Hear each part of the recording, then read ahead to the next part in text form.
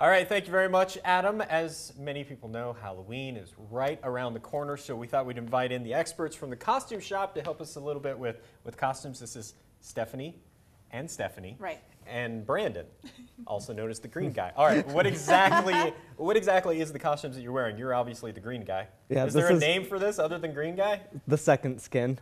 The second skin. It's not easy being green. And Wow. Stephanie? This is just a steampunk attire. Okay. Steampunk. It's very hip. Is it? Yes, it is. Okay. If you say so. What is the hot costume this year? What is most people coming in and asking for? On the retail side, we've been getting lots of peacocks, black swan, and zombies. Zombies, I hear, is very, very hot. Have you got any tips for somebody that wants to try and dress up as a zombie? Liquid latex, stage blood, and just cheap clothes from a thrift store that can be tattered, torn, dirtied up. I know that sometimes Halloween can get expensive. What is the average price that you're seeing people spend for Halloween? Usually about $80. About $80? But you can go above or below, yeah.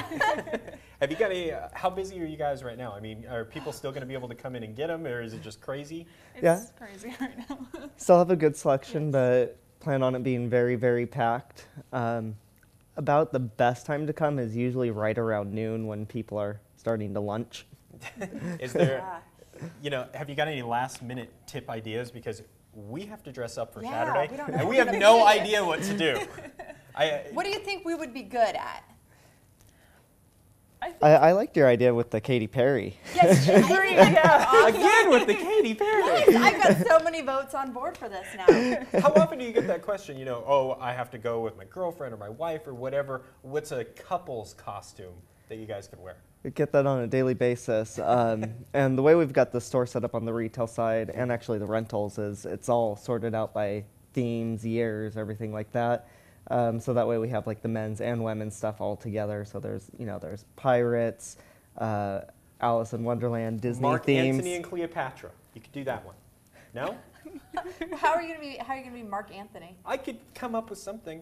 Oh, I'm not meaning Jennifer Lopez's ex-husband. I'm meaning the other Mark Anthony. Right, I understand. Jeez, all yeah, right. I guess. Okay, so let's show everybody how you can get a hold of the costume shop. They'll be. Are you guys open later or anything? Are there like 24-hour hours or anything on Friday night? Our hours are extended. For October, we're open until 8 p.m. 10 to 8, it's going to be through Saturday, and then Sunday will be open 10 to 6. So there is the address for the costume shop. It's on Chinden Boulevard if you haven't seen it. It is year-round because you could always dress up like the green guy, no matter what, anytime. Can I ask, how do you go to the bathroom in that? Just unzip. That's good to know, because the alternative would have been bad. All right, thank you guys for joining us. Remember, see us at Boo at the Zoo on Saturday. We'll find out what we dress up as. I know, right? It'll be pretty great. Yeah, we should take votes or something. It'll be our new Vote for online Katy Facebook Perry. poll. Yeah. All right, we'll have much more to